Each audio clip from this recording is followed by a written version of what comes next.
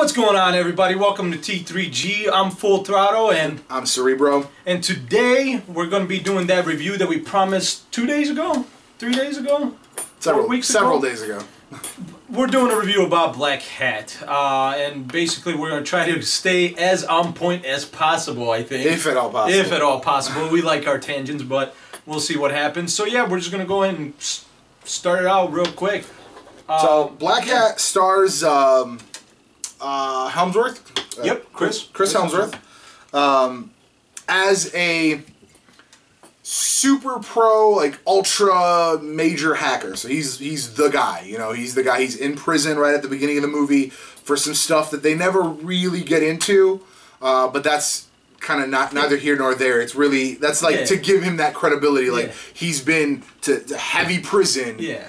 Because of what he did, and that's where this movie they do mention in the beginning why he is in there, because they say that, you know, you want us to release a guy that hanked banks and caused major chaos or something like that. Something along those lines. It was mentioned in the beginning, but they don't really go into much detail. He just kind of says it why he's in there.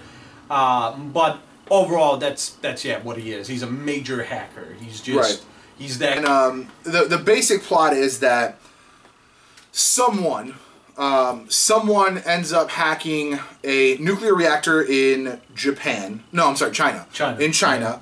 And massive explosion, lives lost, property damage, all that kind of stuff. Yep. And then, like a day later, they do this. They do not the same thing, but they do another attack on the stock market, driving up the price of soy, which is kind of a innocuous thing that, you know, a lot of people bid on it. A lot of people trade soy. Soy futures, as they call it. I don't know. What I know of the stock market, I learned from this movie and Trading Places. So that's about the extent, the extent of what I know. I don't even think I've seen Boiler Room, but it was so long ago that I have it. We can watch it. We'll do a review on Boiler Room. We can do a review. But so what happens is that they have this very major attack, and the Chinese captain, I think he is a captain, right?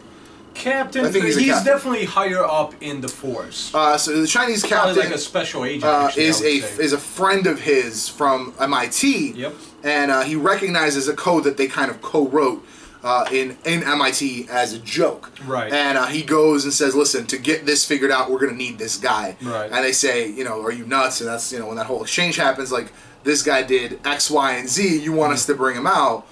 He said, "We're not going to do it otherwise." Yeah. Are we gonna do spoilers? I think we do spoilers. Oh yeah. Spoilers ahead. So what we talked about right now is like the first 10 minutes of the movie. Yeah. Spoilers ahead. We're talking about the whole thing. And we're gonna be talking about the whole thing, and I think let's first start out with let's do Chris Helmsworth. Let's start out with his acting and his portrayal of that role. Mm-hmm. So obviously, we haven't seen Chris in a lot of roles where it requires him to be, I guess, extremely intelligent. Would we want to go with that wording? I mean, I get going along those lines. We've so far nothing overtly intelligent. We've seen stuff obviously where he's playing characters who would have had to have intelligence to get where they are, right? But not overtly intelligent as far as just like that's their main thing, right? And even in this, they kind of made it. Because he was in prison, he had this, you know, personal mantra of bettering his mind and body. Right. So that's why, you know, it's kind of the explanation of why he's a badass is because the whole time he was in prison, he's been learning and he's been working out. Right. So that's kind of why he's a badass. Yeah. So in the movie, I personally, in my opinion, I think his portrayal as a hacker, as somebody with the capability of being top dog in the hacking world and being able to do what he's done, I think he did an overall good job, in my opinion. They made him more of a badass than I would have thought of him being. Right. But once again, like you stated, they do explain why he's such a badass because of the prison he's in and what he's had to endure and what he did while he was in prison. So, and plus he kind of gives a little idea of what he was before he got into prison as well. Right. Which it was just a fight in a bar. It was a bar fight, but needless to say, the bar fight ended so bad that he ended up spending, I think, 3 years in jail because he beat the guy half to death or something like that. I don't remember. Or something like that. I can't remember. I know he went to jail for that, got out, did something really bad with hacking, and then went to jail for the hacking job. Yep. So overall, like I said, his portrayal as a hacker is really good. He does a great job making you think that he actually has the capability of doing what he's supposed to be portraying. And but like I said, I feel like, I don't know, maybe just a little too tough for me for the role, but at the same time, once they explain why he's such a tough guy, why he's such a badass, it kind of works into it. So it doesn't, at first it seems like he might be too tough, like he might be portraying it too tough, but once they explain why he's such a tough guy, why he can do what he can do, then you understand that, okay, he's actually playing the character correctly. Right.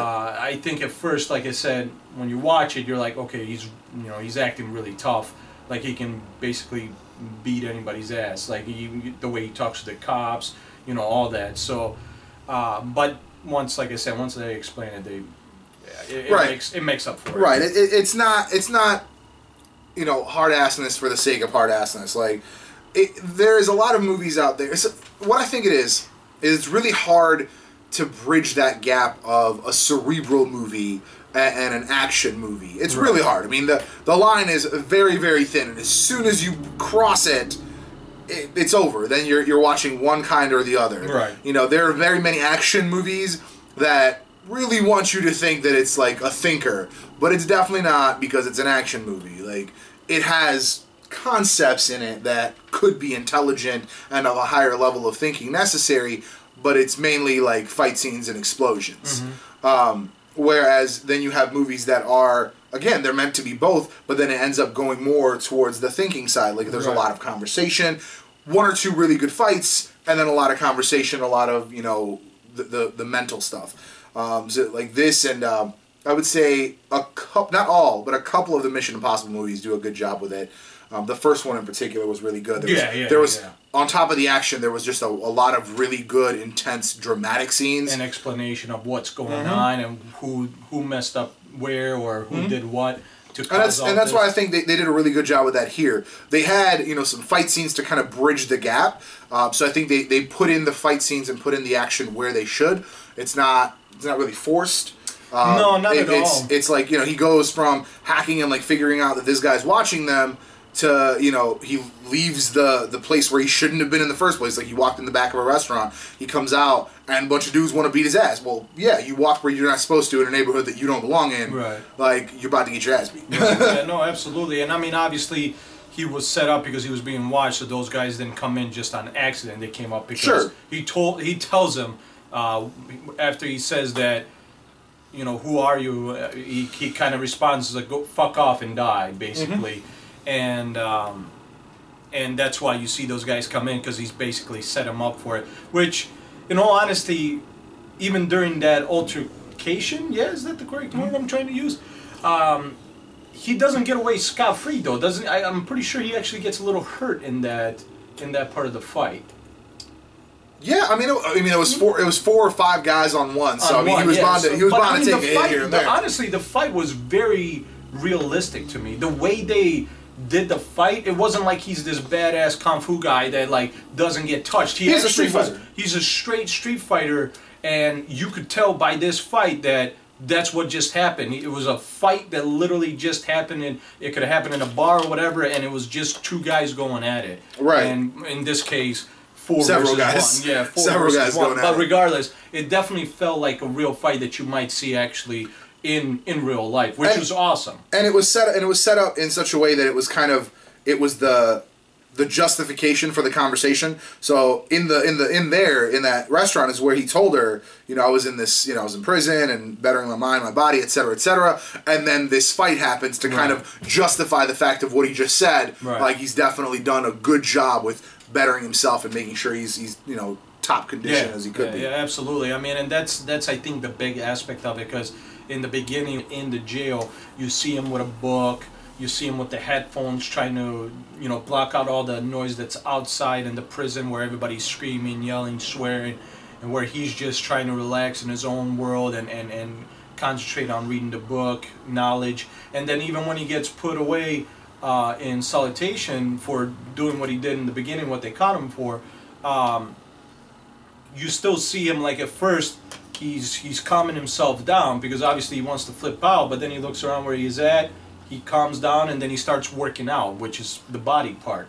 So it really shows you that this guy really has done that. You know, that first impact of the beginning of the movie, plus what he tells you in that scene, it really, you can see that those go together, and that tells you, okay, yeah, this guy's done that. I mean, that's what he's done. That was his whole thing in prison. So. Right, and it really speaks to the script, because the script was really good. Yeah, I think there was really no wasted dialogue. There was really nothing that I was kind of like, man, you could have gone without saying that or doing that. The only thing I didn't like was some of the shaky camera. Like, you didn't really like the shaky camera at all, but there was a couple spots where, like, right at the beginning where the captain is kind of just running down the stairs, right, and they just had somebody, like, following with a shaky cam. And I don't think that was necessary. Now, in some of the fight scenes, the chase scenes, yes, right, that definitely increases the dramatic element for me. Right. But you could definitely have lost that. It could have been less. It definitely. It could have been less. There was definitely at some points where it felt like it was just enough of a shaky cam, where in some scenes it felt like it was a little too much. In the fight scenes, I felt like there was a little too much. But at the same time, like, there were certain fight scenes that was just fine. You know, you didn't really realize it was happening. So it just... It depends. Like, there was one part where they're chasing, I think, one of the bad guys, and it was just all, like, you could see the cameraman's, like, trying to follow them, like, running with them, and that's the point of the shaky cam. And in that particular chase scene, it felt like a lot. I can't remember which one that was, but there's a lot of chase. There's a few chase scenes in there, and there's definitely one that you really notice the shaky cam. And then there was also the other thing that I was almost worried about, which we talked about right when we got out of the movie. Right. They show basically. So let me preface that. Let me preface that for a second. So if you've ever seen Hackers or any computer-based movie ever, they show the digital world. Yeah.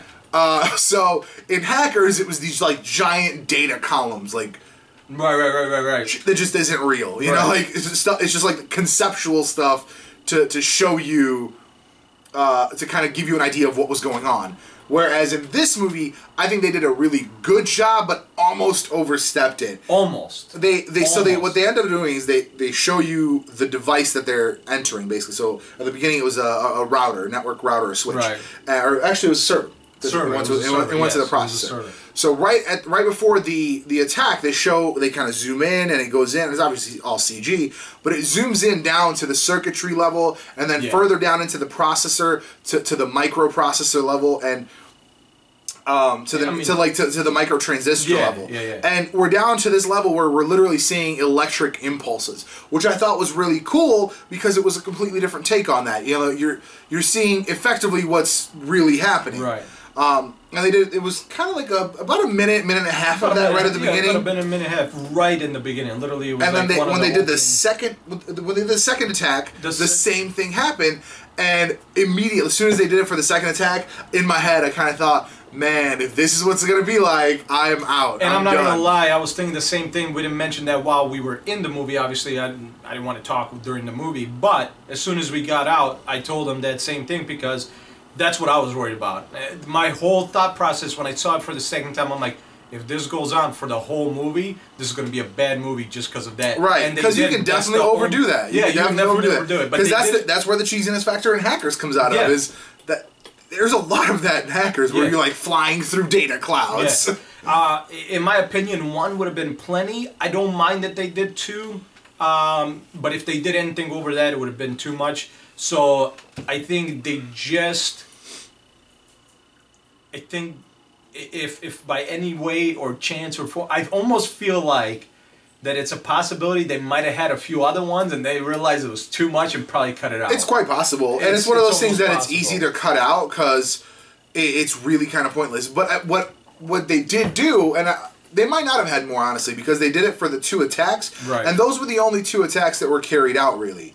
The two, like, official attacks. Right. So the whole setup was that this guy, they actually never really, did they name him? I don't think they named him. I don't think they ever name. This guy, possibly, like, Eastern European, And, possible. Yeah, maybe Russian or something, and he attacked the nuclear facility as a test run of attacking the particular type of water pump that they use. Right. Because it was going to, the main attack was going to happen in Jakarta, which is Malaysia. Malaysia, yeah, and Malaysia is the highest exporter of tin, and these tin mines use the same type of pump. So he wanted to basically flood this entire plain where they mine tin, right. Several plains actually, where they mine tin to drive up the price of tin. So what he did was he drove up the price of soy to make some quick cash. Right. To then which he made 74 million. 74 million, yeah, and then the plan was to flip that, and then when the price of tin skyrocketed, he would have bought $74 million in tin at price now, hit the button tomorrow, sold it all at billions of profits. Yeah. But we did end up, that was obviously stopped. That's right. kind of that's really the only happy portion of the ending. Yeah, the one thing that I kind of, and we both agreed on, is like, it is a happy ending, but it's not a happy ending. And I know that makes zero sense because you can't have both, but in this case, you really did have both. And this is where more spoilers go ahead. So basically what ends up happening is Chris Helmsworth character steals the 74 million from the hacker. They find out which bank he's holding the money in and do a electronic transaction where he takes the money to basically get the guy to meet him somewhere because he wants to kill him. Should we say why he wants to kill him? I mean, we're spoiling. We're literally spoiling. That's the end. The whole movie. So what happens? So I got it. So what happens is basically we'll start with the thing with the NSA. Because that's kind of where the whole final act happens. Okay, so what happens is Chris Hemsworth's character, they grabbed the hard drive out of the nuclear facility that got hacked first and blew up. They grab a hard drive out of it, but they had to wait so long because of the nuclear explosion. They had to wait for it to cool down. And then they went in, got this hard drive. Now the problem with the hard drive was because it was an enclosed thing, it survived, but it still was corrupted to the point where they needed a special software to get data off of it that basically looked like it might have been unretrievable. But then he goes ahead and asks the FBI agent that released them, hey, when I got caught, I erased data to the point where it was unretrievable, but yet they retrieved the data and I got put away. How did you guys do that? And she explains to him that NSA has a specific program that is capable of retrieving data that is supposed to be permanently lost. So she contacts the NSA. Called Black Widow. Yeah, called Black Widow.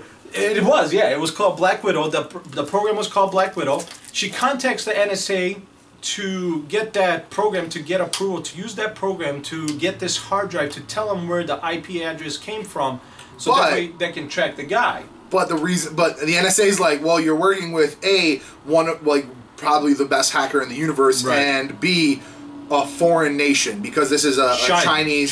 This is a Chinese. And they're in China. They're calling from China. Yeah, this is a Chinese-U.S. kind of joint operation because the attacks happen on both sides, and so he's like, yeah, like, even if I wanted to, I couldn't let you have it, and I don't want to. Right, exactly, because they were worried that either the hacker would provide it to China or China would get their hands on it somehow. Right. So that being said, basically, Chris's character says, well, listen, he's a good guy. In heart, you can tell he's a good guy. And it's funny because his name in the movie is kind of like his name. It's like, it's I don't know, it seems very similar to me. I forgot. Yeah, you gotta look. Yeah, look it up. I'll look that up. But basically, he is a good guy. He doesn't want these attacks to keep happening, especially because it's destroying people. It's hurting other people, and it is his code that's also being used. So basically, Hathaway, yeah. So basically, what ends up, he tells the FBI agent, listen, I can hack the NSA and get this program so we can get this IP. We need this IP address to track the guy. So basically, he tells them to leave the room. And they can't say that they saw him do it. And he basically hacks the NSA, gets the program, and gets the IP address, finds out about the whole Malaysia thing for the tin. But right before right after they find out about Malaysia, that the IP address came from there, the NSA contacts the FBI agent and tells them that they found out that he hacked it, and they want him back in America ASAP so he can go back to jail basically, because his contract has been revoked. Yeah. And so what happens then is, by that time, the guy they're chasing, well, one of his henchmen puts a tracker on his best friend's, his Chinese. What is he? I guess he's just like a special agent. The Chinese representative in this matter. The Chinese representative in this matter. His friend in the movie. They put a tracker on his car. They basically drive off to get Chris's character away from the FBI agent so he doesn't get sent back. They were going to let him escape. So him and Hathaway were going to go together to Jakarta to figure out the rest of the story here. And then as they're saying their goodbyes, like he sits down in the car. His sister, who is the romantic interest, because of course you have to have a romantic interest. Of course. The guy's sister, she goes in for the hug with Helmsworth, and then just like the car just explodes. The guy with the rocket launcher takes out the car. They fall. She freaks out, of course. And then for whatever reason, the two U.S. agents are just like on the scene because to try to like following them. Because they were so they go to back them up. Right. They go to back them up, come out of the car for some reason without taking cover, which I guess logically speaking, that's not a great part of the script. But they come out of the car without taking cover, and the automatic machine guns, of course, mow them down. Right. Even though they do get a few of the bad guys, but yeah, they take out a couple of them, and the guy, his like supervisor agent, who was kind of his like shadow, so he wouldn't run away. Yeah. Who was he played by? He was T-1000 from Terminator 2. That was him, right? Maybe. I'd have to look at. I'm pretty sure that was him. I don't think that was. So basically, he's like towards the end here. Him and his partner, the chick FBI agent that. Oh, my mistake. It's Holt McCallany. McCallany. He is from. What did I just watch him in? Losers, Fight Club. No, I guess he is in Losers. What do I know him from? What's the thing he's from? Which actually I enjoyed Losers. Ah, it's killing me now. Because he's from something very specific that I should remember, but for some reason I don't. So basically, the two FBI agents, they get a few of the bad guys. When they come in, they get killed. And Hemsworth and his love interest, his best friend's sister, they run away from the scene. They get away from the bad guys, and basically from there on, it's a revenge story. So Hemsworth wants revenge for losing his friend, and plus on top of that, he wants to stop the terrorists as well. I mean, they want to stop them. So what ends up happening is Chris Helmsworth's character hacks the guys, finds out where the account is, hacks it, gets $74 million. They find out we just told all this to explain the ending. Right, yeah. Right. So he gets the $74 million, he finds the guy, and if he gets his revenge, they keep the $74 million, and him and his girlfriend now are together. But here's why it's not a happy ending. So it's a happy ending because they have $74 million and they're together. But you can still tell by the ending, they're still definitely on the run, looking over their shoulders.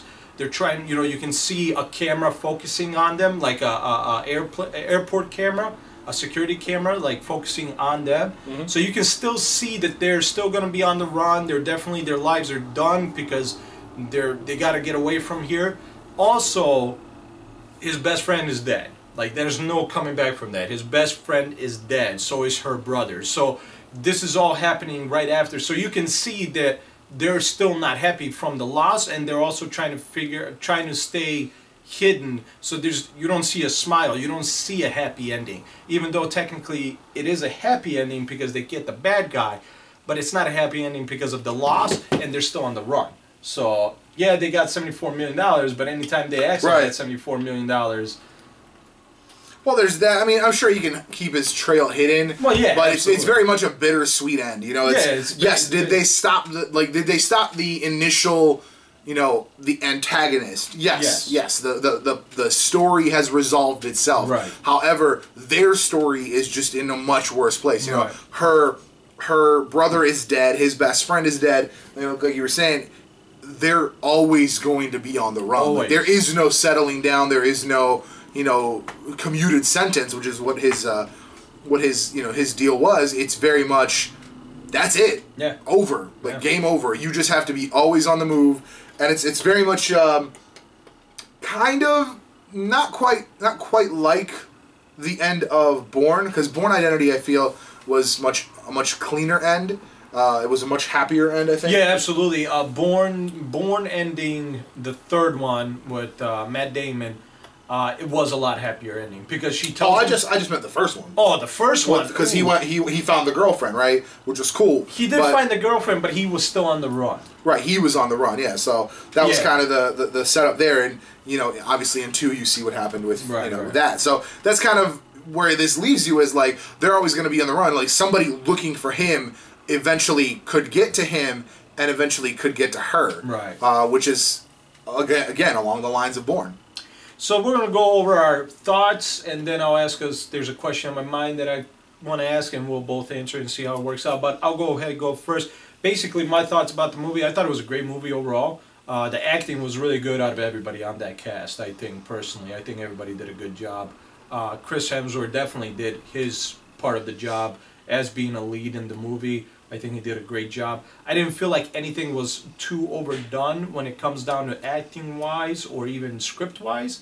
There were some, you know, like you said, taking cover from the machine guns probably would have been a smart idea. Right. So there was kind of something like that, but there wasn't a lot of that. That would probably be the worst thing that you would have, honestly, that you could have probably said was probably the worst part of the script, is why they didn't. You know, that part of it.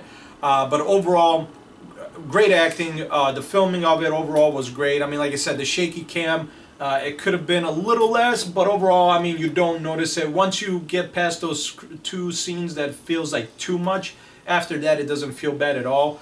The director did a great job, in my opinion. I mean, the movie overall was just a great movie. To me, it's definitely a go-see movie. I would say go see it at the theater. It's not...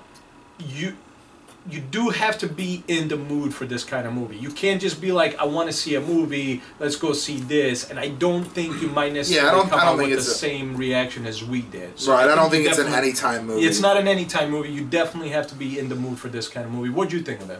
I really enjoyed it. I think, you know, if we're going to go on a star system like everyone else does, I'd give it a solid 4 stars, honestly. 4 out of 5? 4 out of 5 stars. 4 out of 5? I really enjoyed it. There's really very little I can say negative about it. You know, it's a movie that it's one of those things that will now be in the library of, if it's on, I'll watch it. Yeah. If somebody suggests it, I'll watch it. Yeah, you know, it's not going to be. I'm not going to avoid it, and it's not like a one-time watch. Right. There are some movies, even some that I own, that I've watched, and I don't want to watch them very often. Yeah. They're, you know, even if I like them, if I like them, they're a one-time watch or once in a long time. My greatest example is Leon the Professional, the original, not the American version. So Leon the Professional is, that's not something you watch like 2-3 times a year. Right. Like once a year is that's maybe. Right. You know, like I haven't seen it in several years, so next time I see it, it's going to be a great watch. Right. So I think that this will be definitely in the category of, like, if somebody says, hey, I haven't seen this, let's see it, you know, it's on Netflix or whatever. Yeah, definitely, because I enjoyed it and I would definitely watch it again. Yeah.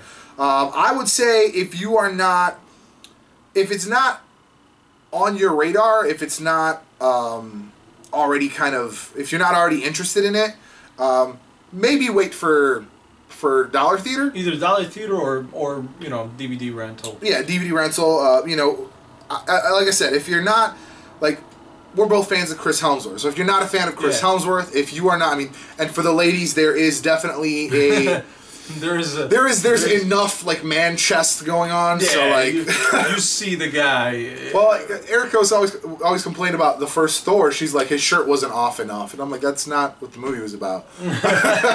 So sure, it's not like shirtless Thor. It's just Thor. Yeah. So yeah, it's one of those things that I think anybody can enjoy it. I don't think there's anything that's gonna like fly over anyone's head. There's just enough code to keep those of us who know about code to kind of entertained. Yeah. They basically use some Android/Linux commands. Right. I don't know the commands that they're using, so I don't know what they do. I don't know how legitimate they are. Yeah, I don't know. So anyone that knows more about that than me, please let me know. Yeah, absolutely. And if they're just like outputting hello there, then I don't know, but let me know. But yeah, I would say watch. I would say matinee, and matinee or wait for the second run. It's definitely a 4 out of 5 stars for me as well. I mean, it's not a perfect movie by any means, but that doesn't mean just because a movie doesn't have a lot of flaws doesn't mean it's close to perfect. You know what I'm saying? I mean, I would say it just makes it into the 4-star range. Yeah. I would say high 3.5, 4-star. Yeah. It's not like a solid 4. I'm trying to think like what would be a solid 4 for me. I mean, like Bourne. Bourne would be a solid 4 for me. For me, oh man, Bourne's almost, especially the first one's almost the perfect movie for me. So there is only one perfect movie for me, and that's. I said almost a perfect movie. Oh no, I'm just saying that like Iron Man for me is the gold standard of that. Yeah. Of a movie where like you could have had nothing else and it would have still been great. Right, absolutely. Now here's my final question to you. Okay. And I kind of have a mixed opinion on my question. Would you mind a sequel? Now, it is 2015, and everything gets a sequel. Everything gets a sequel. Hot Tub Time Machine 2 is coming out this year.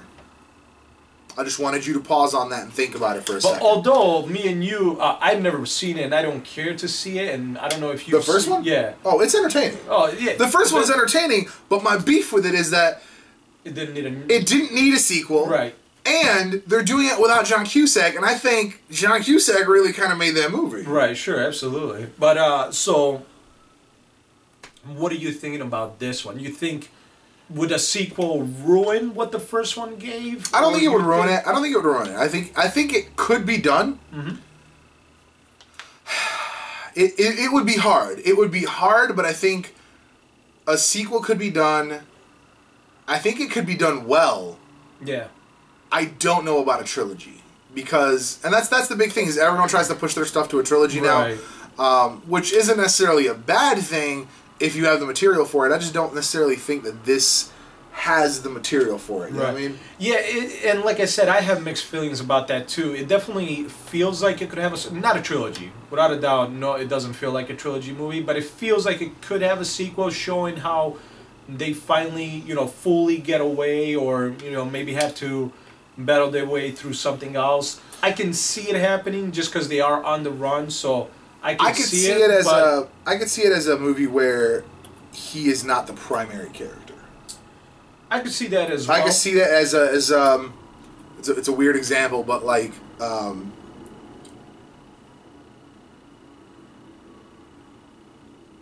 it's right there.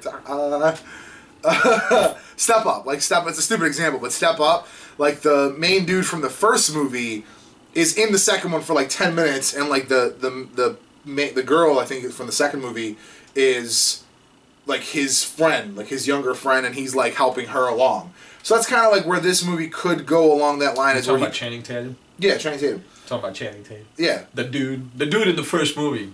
I forget his name. Everybody knows Channing Tatum. I just forgot his name for a moment. Even though... Anyway, so I think like Helmsworth could be, because he's on the run, I just don't think he could be a primary player in another major situation. What could happen is, because here's the thing, in this movie, everyone that was on his side is gone. Right. So it's just him and her. Yeah, it's just him and her. If somebody like killed her or got a hold of her, I could see a second movie coming out of that. But I'm a little worried that if they go with the sequel, they would go into like the Taken range, where just like you just keep kidnapping the daughter. I think it all did. At some point, she has to learn how to fight. Right. I mean, they definitely had a really good director on this one. So I can't remember everything that he did. I know he worked with Matt Damon on Green. What is it called? Seriously, I don't know what I know McClaney from. Like it's popular. Regardless, I mean the director's really good. I know he worked with Matt Damon. I think he might be the director from Bourne, actually. Maybe. Blackhat was directed by.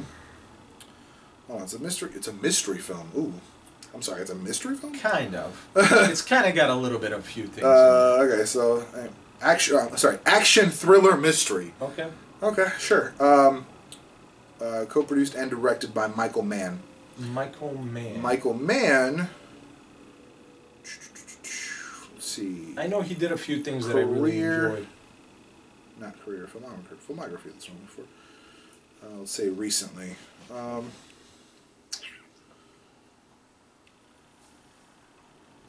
Miami Vice.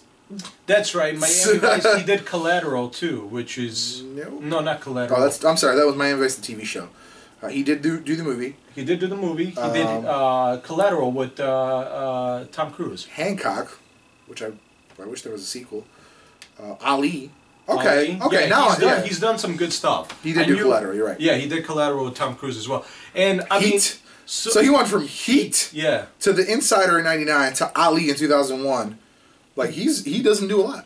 But he's done good movies though. That's true. I loved Ali. And this was a good movie. Overall, this was a good movie. So I mean, comparatively speaking to like Hancock, Ali, I don't know. Ali is kind of on a different level for me. That's not a movie. That's like a biopic, and biopics are on a different. They're on a different plane for me. Completely different plane.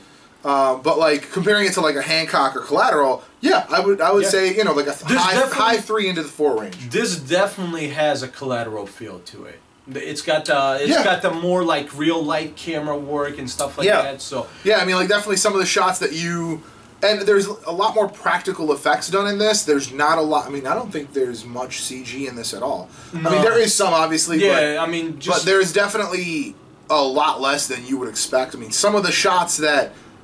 As I'm watching it, there's a helicopter shot where they're coming out of the helicopter. The camera guy was obviously in the helicopter. Yeah, absolutely. Like, there's no question about that. This was not like a set scene. No, this was like outside in a helicopter. Open the door. Yeah, most of the shots definitely seem like most of this movie definitely seems like it's practical effects. Thank you. Wow, I couldn't get it out there. Practical effects. The only CG I think personally that it actually might the only CG is the 2 scenes where they show how it's hacked. I think that's the only CG in this movie. Aside from the explosion, I don't know. I think the explosion might be real too. I think the explosions might be actually legit. They're not CG. Maybe. I can see those being real, but overall, that being said, I mean we're going too far into this. But yeah, the director is definitely a good director. He's had quite a few great films and good films, and this is definitely one of those films. I want him to keep it as a single movie, but I can see a sequel coming out of this. You know what I think would be great? I think they could do a really cool series out of this. They could do a series. They could do a series and like go along the idea of Blackhat. Go along the idea of the. I mean, they do some stuff like that. There's a show called Scorpio, which I just found out about like 2 days ago, where literally it's a cybercrime unit. Yeah, and that's kind of where they need to they could go with this, not need to, but they could go in a situation like that where and they could do a series of Blackhat movies that are completely different characters. Yeah, absolutely. Because I think because Blackhat wasn't a name of. It wasn't a name of anyone. It was the term. That's what the term is as ancient as sci-fi writing. It's good guys and bad guys, white hats and black hats. Right. I mean, that's literally all it is. It's good guys and bad guys. So while the movie is called Blackhat, it would indicate that it's a bad guy. Right. But he is. I mean, he is basically. I mean, he's not a. He doesn't work for betterment of anything. He just does what he does to have fun, which does effectively make him a Blackhat in this situation. Right. So yeah, overall, I mean, one final time, in my opinion, go see the movie if you're interested in action and technology, hacking, any of that. It's definitely a movie you want to go see when you're ready to go see it. Don't go just to see, oh, I just feel like seeing a movie. You might be disappointed if you just go in that way. This is definitely one of those movies you want to be ready to go see. So I think that's pretty much it. I'll say matinee. Matinee or second run. Like I said, that to me doesn't necessarily mean that it's a bad movie. It's just not. It's not for everybody. I always have to, like, when I go see a movie, I have to justify it. Like, was it worth the $10 ticket? Is it something that literally you can say for sure that most people would enjoy it? Because I mean, overall, you can say, to me, if you it's see not a even movie, that. you can say most people would enjoy this movie. You know what I'm saying? I mean, to me, it's not even that. It's very much a matter of, like, to me, was it worth the $10 ticket? Right, was it worth the $10? Sure. I've gone to see movies where I come out and I'm like, I wish I hadn't spent $10 on that. Absolutely. So anyway, yeah, I mean, I would say matinee, $1 theater, but yeah, definitely see it when you get a chance. I'm not going to say go out and make sure you see it, because you know, like we said, I can't say it for sure. I mean, like I it's not a full price, but at the same time, yeah, I think to me it was worth the $10. Right. I just don't think it would be worth $10 to everyone. Sure. And it's not one of those things that, like, if it doesn't make enough money, like, they won't make a sequel, because that doesn't matter. In this case, this can stand alone as a movie. Yeah.